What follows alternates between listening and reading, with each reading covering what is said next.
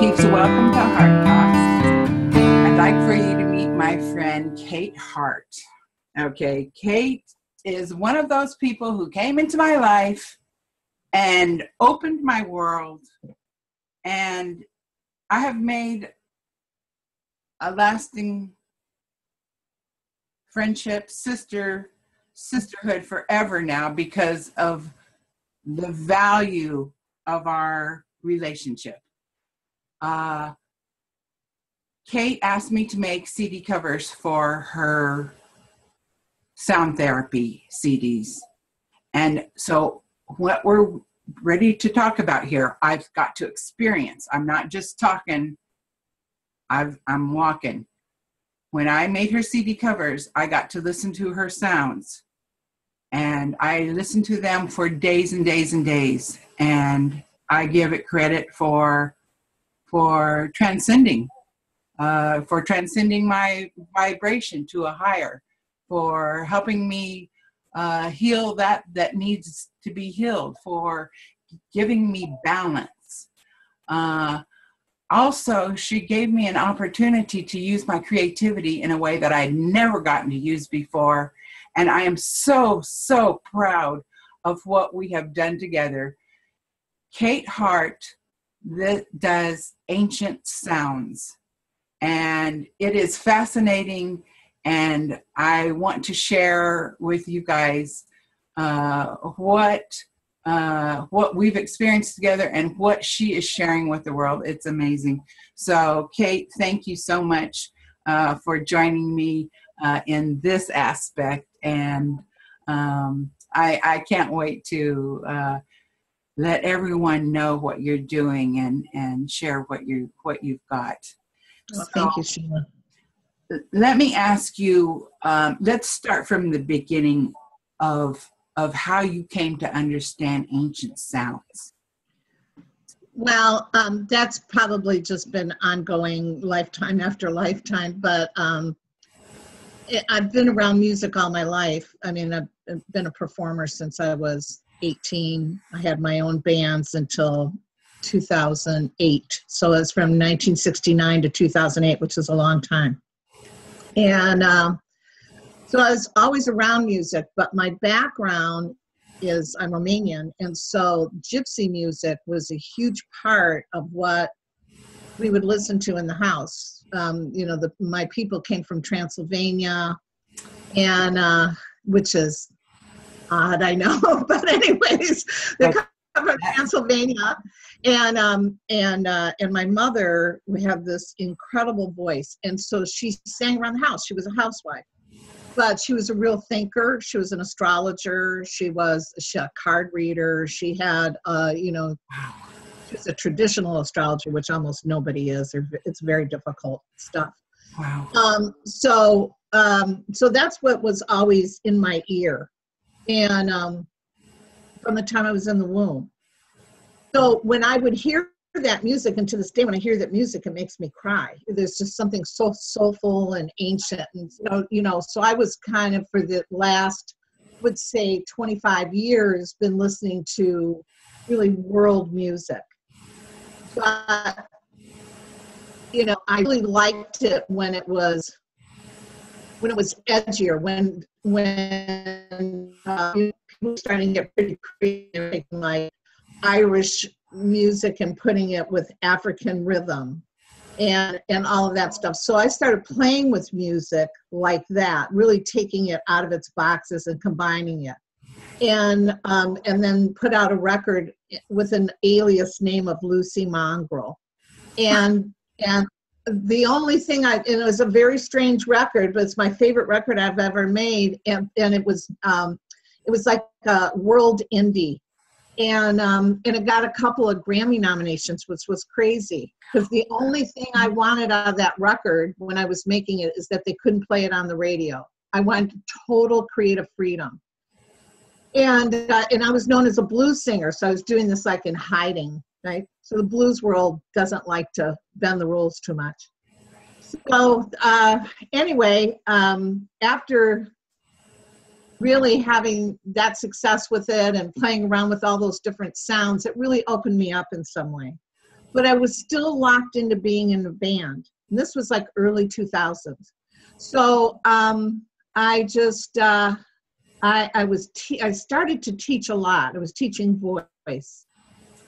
And I know I'm answering this in a really roundabout way, but this is the only way it can be answered. Is that I was teaching a lot of young girls who were when they were developing their voices and getting connected to their core voice, that they would shift. They would just be more confident. Wow. And I could really see it in them. It was happening to everybody, but that's where I could see it. So that's where I started to see that sound was really important in just the development of like psyches, right? And that's just with regular sound, our regular musical scale. So I thought, whoa. Right. So I kind of, from that, I was just started to read about Pythagoras and sound. And this is around 2007, maybe a little earlier, 2006, around that.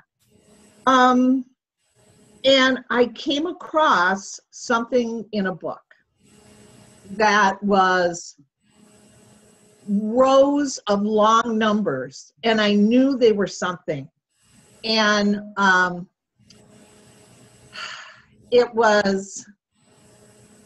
was reading out loud to my husband. It was a kind of a spiritually minded book, and I was reading to my husband, very old book. And when I saw those numbers, I said, that's something. So I added these long numbers up, 14.882667788. There were like 12 of them. So I added them up, and they came to 360.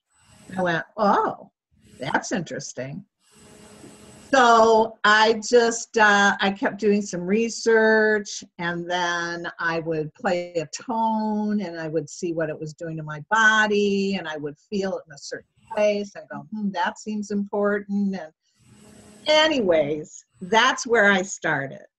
So, and you had the ability to make a tone and feel where it was affecting your own body. Yeah. And I didn't know that I had that ability, but I mean, now I can hear a sound and where it's hitting me in my body, I know exactly, like if it's in the sixth chakra, I feel it right in the middle. Whoa, okay, I feel that. And when I'm composing my music, when I'm feeling something that's too much, in one area of my body, I know to balance it out. Wow.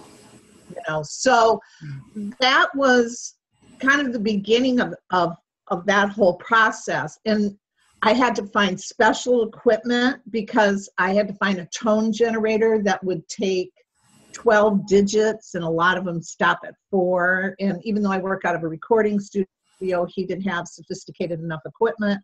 So that took 3 months just to find the equipment. And that story is incredible, but I talked to 7 different people, and every single one of them, their name was Chris, which was crazy.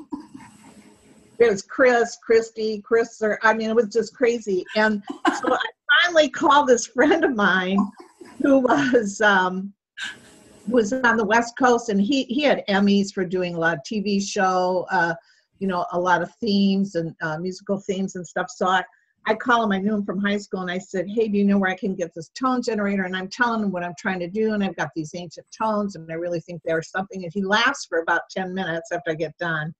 And he says, well, that's weird, because I have the scientist from the Hubble telescope here in my studio, and he was recording all the sounds that the Hubble telescope did of the planets.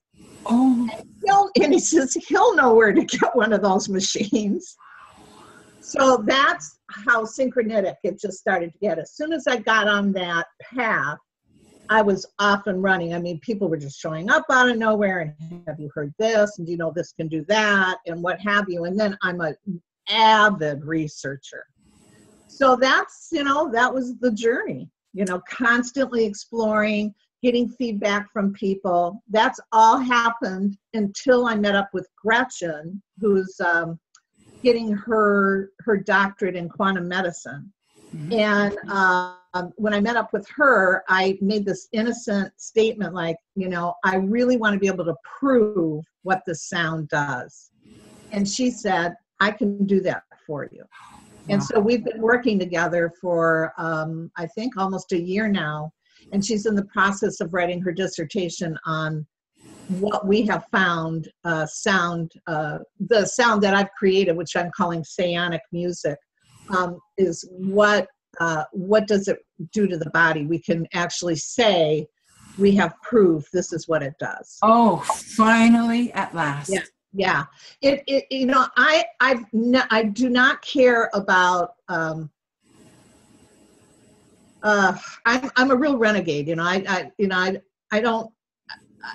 don't march along with most people about politics, and I just do my thing. Right. You know, I just do my thing, and allopathic medicine, I've never been that friendly to, just because my mother was an herbalist and my mother did everything organic. And so I was just raised to, you kind of just heal yourself. And yeah, if you get a broken arm, you go to the doctor. And that was the extent of it. But there's something in me, that a fire that's been lit, that I really want to take this into allopathic medicine. I really want this music to be in emergency rooms, and I want it to be in dental chairs, and I want it to be in trauma centers. And you know, I will never say it cures, but what we do know through the studies is that it puts the body in a state of an optimum state where it can heal, and it can heal, you know, more efficiently, because what we're creating is a coherent system. Right. And then we know that if we can get all of our chakras spinning, then things can, this can be lifted, it can be healed. And just activating energy is so important to healing. Yeah, it's what I like about sound. I what I like about it, maybe it's true of other modalities. I just know what I see sound do, and you know, the body takes what it needs and it leaves the rest. And so I don't have to come in with an agenda. You know, all I do is, and I should never come in with an agenda other than to love the person that's sitting in front of me. That's the only agenda I have. But it just becomes obvious to me once I'm in that room with them what I'm gonna work on. It's just like I can, you know, and it will change. I'll know when they're standing in the room, when they lay on the table, it becomes something different. But what I like about this new music is that I'm not even paying attention to the chakras. I'm really paying attention to tones that can truly balance the system. So I've pulled away from thinking of it in terms of all these energy centers. Mm-hmm. And I'm just going with with musical scales that are resonant with us and the earth, with the cosmos. I'm just going more in that direction, maybe more as a composer than looking at it as a healer. And having spent many years in the music business, maybe that's just what makes the most sense to me, is it's got to sound really good. Right. And the other missing piece was that almost any healing music I was listening to, I really didn't like it. It didn't feel like it had any energy for me. It was, first of all, if people were singing on it, which was rare because most of it's done with electronics, which I'm not a fan of. Not that I don't use them at all, but I don't use them very often, or I use them very sparingly for kind of a wall of sound. Right. But, you know, most people aren't connected to their core voice. So even if they were singing, I was hearing a voice that wasn't truly resonating. And resonance is a big part of this, because it's what resonates the bone, it travels down the spine. I mean, it's just left over from when we were in utero, you know. Okay, so that core tone you're talking about, each one of us has our very own Yeah, we do. Yeah. tone. And does that tone change as we change? Yes, it does. So as I'm weaving into my higher self, then my tone is changing as well. Yeah, not all the time, but yep, I've heard, you know, core voice change. I think what people short themselves on what's available to them voice-wise. So, you know, I do core voice connection workshops, and, you know, almost everyone that gets up to sing, I have everybody sing something, usually happy birthday, right? So, and you'll hear it over and over again. They'll go, happy birthday to you. And that's how they'll sing and how they talk. And so I have them yell. I really love to sing in full voice. I have them yell, and then I have them sing the same song again. And you just hear this huge shift in their voice and them. You just see it. They go, what? Wow. So knowing that it's available is number one, and then knowing how to get to it is number two, right? Wow. So that was really a key piece. So when I began to, for me, understand that the human voice is so critical in sound, in the healing of the body, then I started to sing all the compositions, but it sounds like instruments, as you know. Right. And then it came to me, well, it's not good enough just to sing the notes. I sang every note up to 12 times a piece to give it a rich harmonic field, which is based in Pythagoras' work. So that's why this music sounds different. It's got the human voice on it. It's stacked with deep harmonic field, and the choice of the scale that I work with. Wow. Okay, so tell me what all you are doing with these sounds. What projects have you got going? Oh gosh. Well, the research is number one. We're really lucky that, you know, we're able to do that. Oh my God. I can't wait for that to come out. No. How is she going to bring that out? Is it going to be like a video or just a talk or? Yeah, well, right now we're booking to go around and speak about it. So, and you know, there's a lot of offshoot projects of this music. Yes. So that's where we're at with Gretchen and I. We're just, you know, conducting the research right now. We're working with how this music can help heal, you know, any kind of neurological problem. Mm-hmm. So people that are on antidepressants, we've had really good luck with that. Mm-hmm. So, you know, people that have been in a lot of trauma. Mm-hmm. So that's where we're trying to take it next. You know, we'd love to work with vets. So we have some vets that have signed up for the research and, nice. You know, anything like that. And that's really, you know, Gretchen's passion. You know, what I do is I look at the information that we're getting. I can look by the tests that we're running, where in the music it's not working by looking at brain waves and, you know, if the heart jumps or, you know, so I was able to really create coherent music by reading the data. Yeah, and to me, that's the perfect world. You bring a little science into it, you bring your artistic self to it, and then it becomes something quite authentic. Yes, absolutely. You know? And then Patricia, who's one of my partners at Therapeutic Sound, Patricia has been a yoga teacher for over 30 years, I think. And she's also, she's done so many different forms of yoga. And she's a well-respected teacher around here. And she noticed after she was listening to the music for a while that her spine straightened out. And we were blown away by that. And, you have to know, when I'm creating this music, I'm not expecting any of that to happen. Right.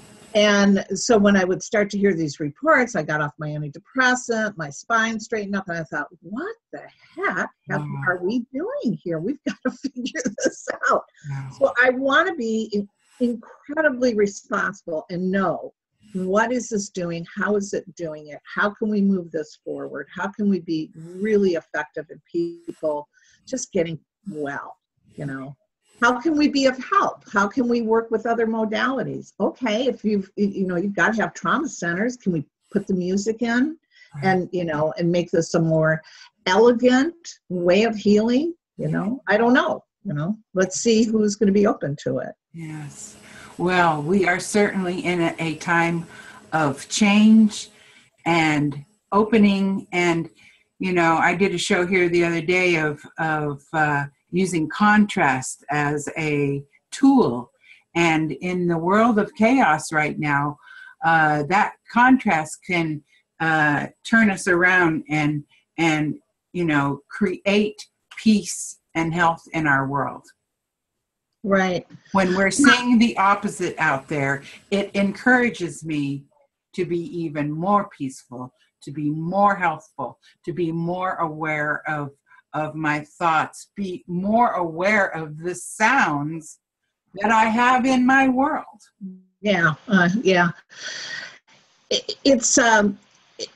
It's a little bit of a snake pit to go here, but this is how I feel about, what is going on in the world. And, and I'm around music all the time. So I'm pretty chilled out, but that's my nature anyway, because I understand, I really believe that every single human being here is here for their full experience.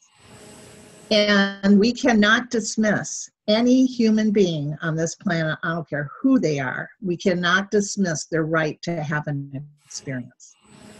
And the people that we may think are the most evil might be the ones that have sacrificed, this lifetime to come in big and bold and create a lot of noise so that there was a reaction.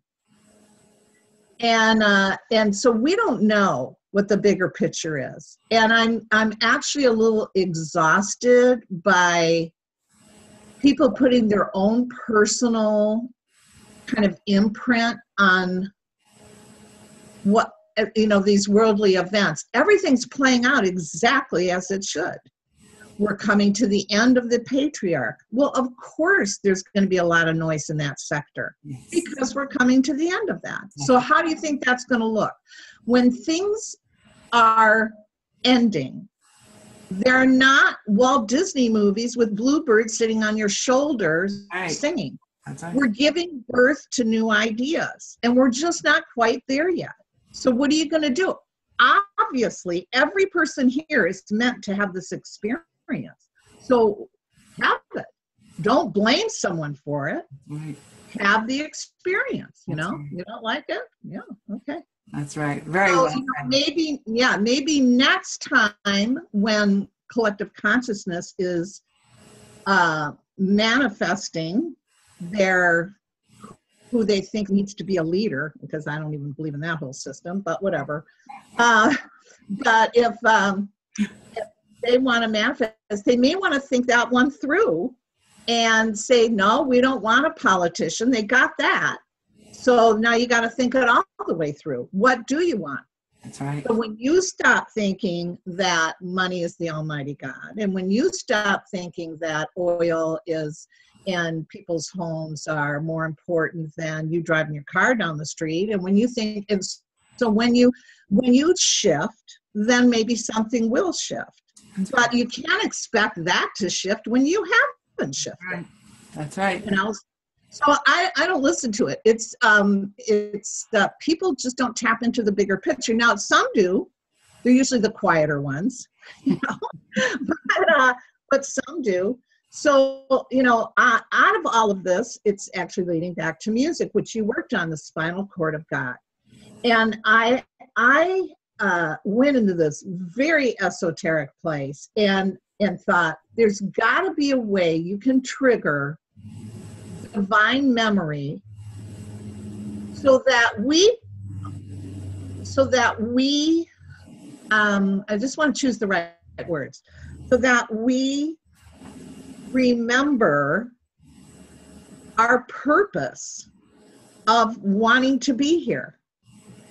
And if we remember why we're here, which is, I believe, to have experience, right? Mm-hmm. So that it can be transmutated back up to source.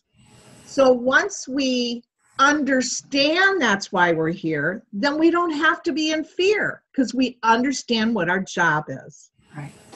So I read this fella has a bit of an avatar out of Argentina, and I was reading his stuff, and it was just really profound for me. And he was talking about this, and he said something about how the Akashic records are the spinal cord of God. And I thought, oh, whoa, there it is. There's the information. Can we tap into that? Can music do that? Can music lift a memory? I mean, memory's got to be living in every one of our cells, right? Right. So I am telling you, I worked on that for months. I mean, you know, what I needed to have in the music, I've got the sacred geometry tones. I've got triads that are, you know, 4 different phases of opening the heart. I've got so much stuff in it, and I had to have it systematic. How I saw things come through from source and bringing it down into the 3rd dimensional reality, and then, you know, and how it's got to get transmutated and bringing it up. I worked so hard on that, and at the same time was involved with the Trinity, which I think is what opened up my thinking to that.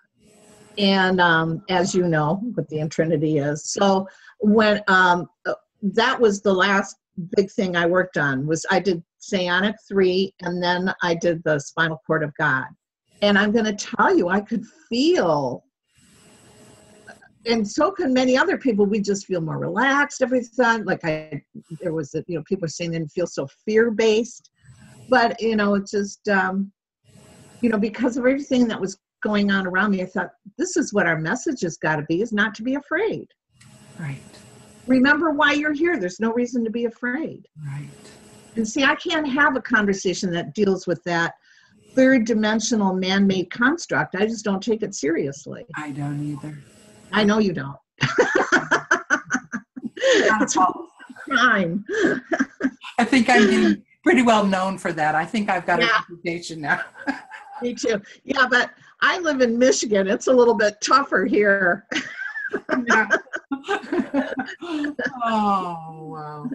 Well, Kate, I'll tell you, I'm really excited about the research and how you deploy that out into the world. And I would love to be able to have a discussion with you guys when you get that all together.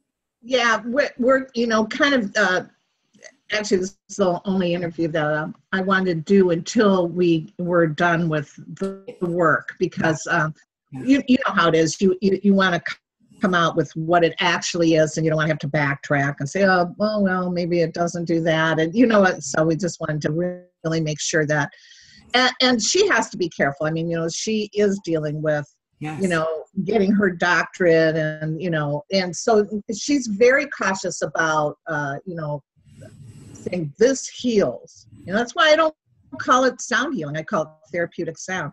Yeah. I'm not going to suppose that it does anything.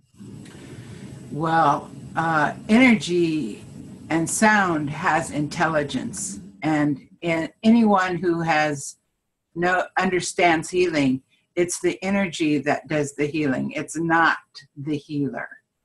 And even the one who needs the healing, if they can set aside their fears and allow the energy to do their work in all the cells of the body, that's how healing happens. And yeah, easier said than done. You know, I mean, every day, you know, your close friends are spouting fear. Everybody's spouting fear right now, and you know, people are really getting caught up in it. So there's a real easy solution for it, and that's to live in the moment. And there is no fear in the moment. That's right. And as much as you can consciously live like that, and it's tough. I mean, it's a world that doesn't embrace that. That's right. So, and I live in the moment a lot, and I know when I'm not in the moment because I don't feel centered. Right. So, and I know that the music that I make is an art form that's in the moment. That's right. And to stay really plugged into that. And that's where the true information is. If I start trying to bring something in from before, or it just isn't going to work. Just in the moment, that's where it's all at. Where can people reach you? Where can they find your CDs? They can go to CD Baby. Everything's on CD Baby, which is easy. And then we're in Michigan. We do therapeutic sound and wellness. So it's in Berkeley, Michigan. It's a beautiful studio, and we have 4 practitioners there, including me. Nice. And we're doing really exciting work. I mean, people are bringing a lot to the table at the studio because we're combining modalities with Reiki and reflexology. And we're finding that just to add the music really bumps up the work of the practitioner. So that's, I've met with a lot of nurses and just to get them to apply it in some way, even when they're bathing someone or that, just to put the music on so that this person can relax. Because we've heard that from many people, music helps patients sleep. Well, someone that's been traumatized has a hard time sleeping. Right. So anyways, back to where you can get it. Just CD Baby. All right. Kate, thank you. I love you. I'm so happy that we have reconnected in this lifetime, and that we can continue somehow interweaving our lives together, because I love you and I do so appreciate what you are doing, not for just the people, but for the entire planet. Oh, you are so sweet. Thank you. Thank you. I really mean it. I really appreciate it. All right, my darling. Well, thank you for thinking of me, and I will stay in touch. Okay. From my heart to yours, peeps, I hope you've enjoyed this. Namaste.